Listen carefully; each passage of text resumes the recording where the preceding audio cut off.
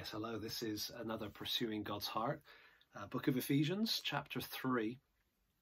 And I want you to notice something here. In verse 1, Paul says, "For this reason I, Paul, comma," and then go down to verse 14, "For this reason I," and then he carries on. "For this reason I bow my knees before the Father," and he goes on to pray a prayer for the recipients of the letter. Now, interesting thing, why do I point out that? I think in chapter 3, verse 1, I think Paul says something that kind of distracts him from his prayer. And so he doesn't get to his prayer until verse 14. So this is Ephesians 3, 1 to 13 is a digression. All right, so what's the digression? Well, we're not going to go into detail. It's some of the richest theology and it's wonderful stuff. I'm not going to get into all that. I just want us to notice the digression and then notice the heart of Paul coming through, which really does reflect the heart of God beautifully. He says, "For this reason, I, Paul," and then he adds a comment about himself. He says, "a prisoner for Christ Jesus on behalf of you Gentiles." So he's in prison, and he mentions his prison status in reference to them. If you go back to Acts, you'll see that the person that Paul is sort of imprisoned for, if you like, is a man who was from this region. And so maybe these people were blaming themselves for the fact that Paul's in prison. And so that triggers in his mind an explanation of God's grace at work in his life and how his imprisonment is all a part of that and kind of the role that he has. And he goes through this fascinating 13 verses.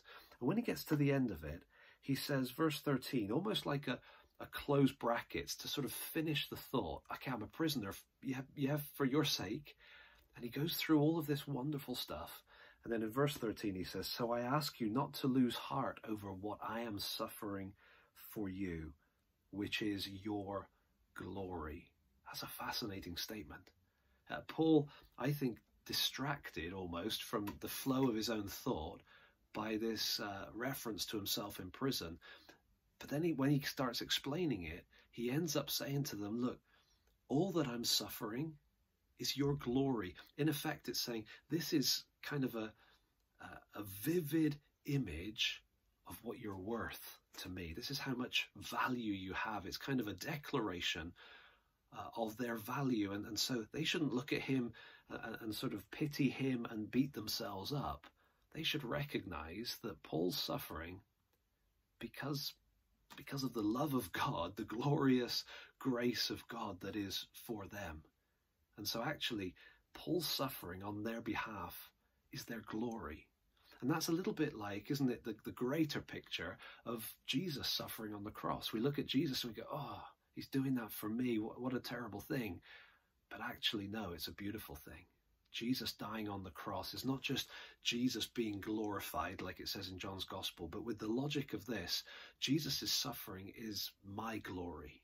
That's why we boast in the cross, because it was for me that he did that. And for the Ephesians receiving this, maybe it would lift their spirits and they'd say, you know what, Paul is in prison and we have been beating ourselves up, but actually no, it's part of God's plan to reveal God's heart for us, that we are considered worthy of being suffered for, even though we're not worthy.